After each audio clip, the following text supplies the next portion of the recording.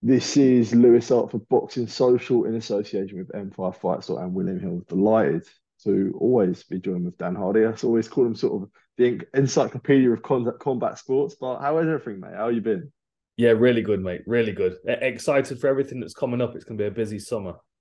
100%. Well, there's no better place to sort of start off the news than a big signing for PFL Europe, sort of just been announced. I sort of first heard of this guy when seeing videos on social media, seeing videos of him on TikTok of him constantly flatlining people in the sort of regional circuit. But obviously, it's been announced today. Lewis McGrillen signing with a PFL, a massive, massive signing, and I'm sure something that you're very happy with. Yeah, I'm super excited to have him join the PFL full time. I mean, he's where everybody saw in Newcastle. We heard and we'd seen the hardcore among us that do our research. We'd seen how exciting this guy was coming through. But then when he arrived in Newcastle, the confidence that he had all week, the swagger, the trash talking, walking his opponent down, and that crisp laser focus left hand that he's got. He's a scary kid, and he's just got everything that he needs to be a superstar in mixed martial arts. And now obviously with him being a part of PFL Europe, we can make sure that he's fighting consistently and that his competition's improving and increasing as he goes up. But the sky's the limit for this kid. We've got a bantamweight bracket at the moment for PFL Europe, and we'll be producing a winner in Dublin. But then you've got to think next year that's going to be Lewis's McGrillen's spot to go and take. Very, very exciting to have him a part of the roster for sure. 100%. And when you look at it, everyone's always talking about being able to market yourself. Him doing that outside of sort of a market machine like the PFL, where he already has a pedestal for himself when he comes in there, people already know how his name is. How important is that for a fighter where they've already got a name for themselves outside of just through social media and sort of building himself up and making a name for himself? It's really valuable more than anything for you when it comes to your personal negotiations, because the more attention you can attract to yourself, the more tickets and pay-per-view buys that you can sell, the more of value you are to the sport and to the promotion. And that's kind of that's MMA basics from way back in the day. We learned that from the likes of Tito Ortiz and Ken Shamrock. Yeah, And there are some people that have just got a natural ability to do it. Like we see a lot of people trying. Some people try too hard and it just doesn't really yeah, stick. People create characters, the likes of Colby Covington, and you're like, I just yeah, don't, I don't buy it. I 100%. can't connect with it because it doesn't feel real. But Lewis McGrillen is 100% real. I mean, there's nothing unauthentic about him at all. That's who he is through and through. And people connect with that. It was the same with McGregor. Like, when you saw him on the scales at 145 pounds, looking wild-eyed and feral, and then getting his opponent's faces, like that was real. It was real for him, which made it real for everybody else. And you watch the weigh-ins against Kulakan, you could see that intensity there with McGrillen, Yeah, and he's just starting off. I think when he realizes that people like the character that he is and the fighter that he is, the intensity that he brings, I think he's going to be, even more comfortable to be himself, like Conor McGregor was when he started to get the attention. definitely.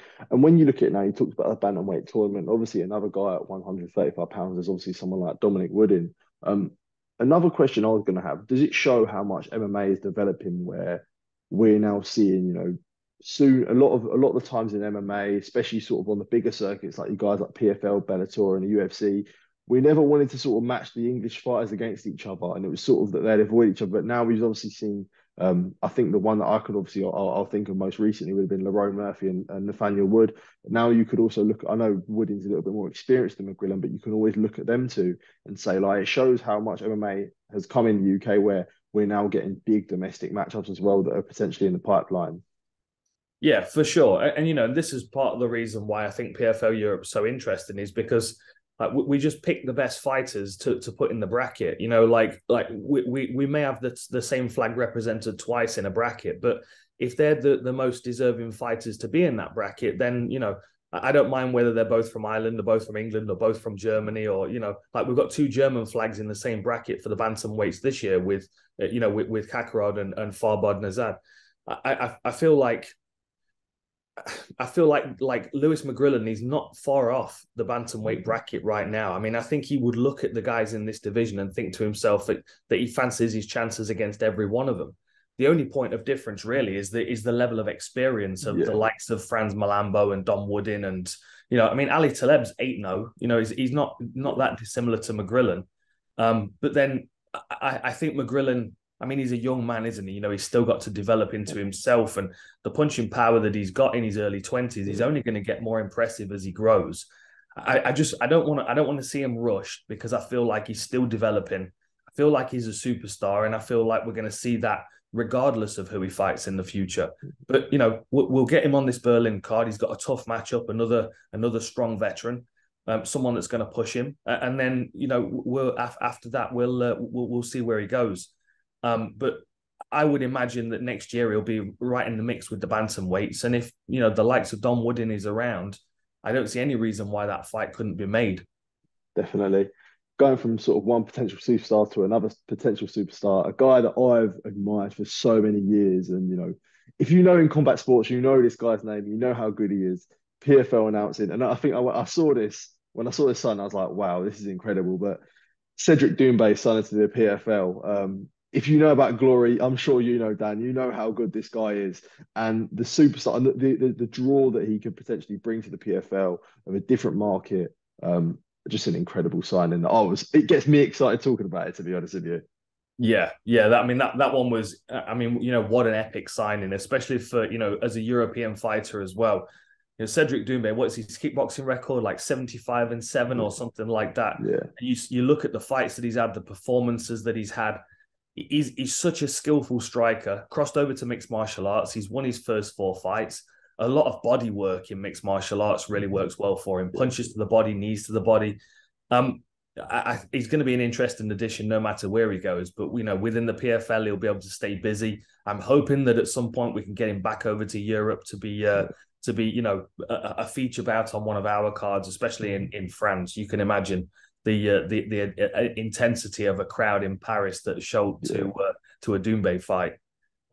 I'm excited. I mean, it's very rare that you get someone that's got such a crisp, high level, of striking or grappling even, that crosses over into mixed martial arts, and he's able to have the same kind of impact. I mean, he's in amongst the welterweights over on the global roster at the moment. And, you look at, like, he's matched up against Al Salawi for June. I'm going to be cage side for that. I can't wait. And I think that he's going to be very competitive against every one of them. But yeah, what a superstar, and what an awesome signing. 100%. I think you talked about sort of the French MMA there, the rise of it. Obviously, we saw Gane versus Gane v2 Basson. We saw the incredible atmosphere there, and we've seen Bellator go there previously. Just shows that how special that this really could be, to be honest. But yeah, sort of wanted to talk about, obviously, there's some massive news last week. You probably already know what I'm going to say. Francis Ngannou, unbelievable signing for the PFL. It's sort of hard for me to even sort of put it in words, but to get this signing over the line for the PFL, not only on a fighting standpoint, but Ngannou as a person, as a humanitarian standpoint, for the brand of PFL, it must be so special to have the poster boy of someone like Ngannou, who represents so much more than just MMA. Yeah, I was hoping as soon as he started testing free agency that he'd find a home with the PFL, because I know that the PFL have got big plans worldwide. There's a lot of creativity with the way that PFL approach the sport of mixed martial arts, and what Ngannou's got in mind with what he wants to do for mixed martial arts in Africa, what he wants to represent for fighter pay and for fairness. I feel like, I mean, it's not even like PFL have signed with him. It's more like we've partnered with him. It feels, he's such a huge presence in his own right. Same as Jake Paul, really. Like, he's such a big presence. He's got such big plans for what he wants to do with himself, as well as what he can do for the sport from the outside. I just feel like I just feel like PFL's his jetpack to get to where he needs to be, basically. And you put $2 million on the table for an opponent, and those 10-0 heavyweights that are looking where they're going to sign to really get their teeth into their career, do they go to the UFC and get 20-20, or do they take a chance and step in there against Ngannou? We've got a good heavyweight division already in the PFL, and I think having Ngannou there as the special feature bout where people can make some real money, it is amazing. And he's also got the freedom to do what he wants as well with boxing. we'll go on to boxing in a minute, but I did sort of want to talk about you mentioning there about the 2 million from opponent. And is there a concern with the public where people may say that with him not being at the UFC anymore, is there a worry about who he may fight? You know, people talking about Fabrizio Verdum, guys like that. Is there a worry where people may say, oh, well, the quality ain't as good in the UFC compared to the PFL, where Ngannou's going somewhere where, you know, the quality won't be as good and it won't be as competitive fights. Is there a worry about that for you? I mean, it's a good point to make, but I think, what we have to bear in mind a few things. First of all, there's a period of time between Ngannou, stepping back into competition and now. So there's going to be time for the heavyweight division to shift quite a bit. And we know it can shift quite quickly. Mm-hmm. Like John Jones may have one fight left and then he's done. Stipe Miocic is, almost as old as me. Like he's probably thinking about hanging him up soon as well. Like, who else do you want to see Ngannou fight in the UFC heavyweight division? I mean, Sergey Pavlovich, maybe Tom Aspinall at some point, but we're getting thin on the ground already, and we're in the UFC's heavyweight division. Like, what you're thinking is, with 2 million on the table, there are fighters that are future stars of the UFC heavyweight division that might not make it onto the UFC roster because there's a good purse elsewhere. Like the likes of Tom Aspinall, and of course, there are heavyweights across the world. I've been doing research because I might do a heavyweight division next year for Europe because we have some fierce competition in Europe for heavyweights, through France and Germany and Poland. Like we've got a couple of really strong heavyweights in the UK as well with Abraham Babley and Louis Sutherland from Scotland. It's like there's competition out there. You need to let it develop and the money's on the table, which means the competition will develop. I think we have to be realistic. Like there aren't many heavyweights out there generally that you'd want to see Ngannou fight. This is why some of the boxing matches are so interesting. But in the heavyweight division in the UFC, I would say maybe 2 fights are interesting. I don't even think Ngannou against Stipe is interesting. I would want to see him fight John Jones and then maybe Pavlovich, and then I'm kind of done, It was only the reason I say this is because I don't know if you saw it, but sort of Dana White came out and said that the deal doesn't make no sense to me. And he said that Francis Ngannou doesn't want to take any risks and he didn't want to take a risk against John Jones. That's the reason I sort of asked that question. But that was me picking out a few. He went on sort of a 10-minute rant about the whole thing with, I'm sure you saw it, but I did, yeah. Yeah, but you know what I'm trying to say? That's what made me sort of ask the question was the comments from Dana White. Yeah, for sure. I was talking to Sean O'Connell about this last night. Like, imagine we branched off into a parallel universe, and John Jones never comes back to the UFC. Francis Ngannou stays as the UFC heavyweight champ, and Jones decides he wants to sign for the PFL and take his career in that direction. Do you think that we would hear John Jones, being cast in the same light as Francis Ngannou? Like, of course, well, John Jones didn't want to come back to the UFC because he's scared of fighting Francis Ngannou. John Jones didn't want to take any risks. That's why he's not with the UFC anymore, et cetera, et cetera. Like, the narrative is swayed to suit the UFC's perspective. And that's why he had such a dig at Robin Black. Like, if you look at that video that Robin Black put out, it was facts. Like Robin's a smart dude. He's been around mixed martial arts a long time. He sees it for what it is, and he picked on the way he looks. But Robin Black's a punk rocker. Like he'll tell you how it is, and Dana didn't like it. That's why he went on that long rant because he, when he starts to stumble over his words, it's something's bothering him. It's how he's always been in interviews.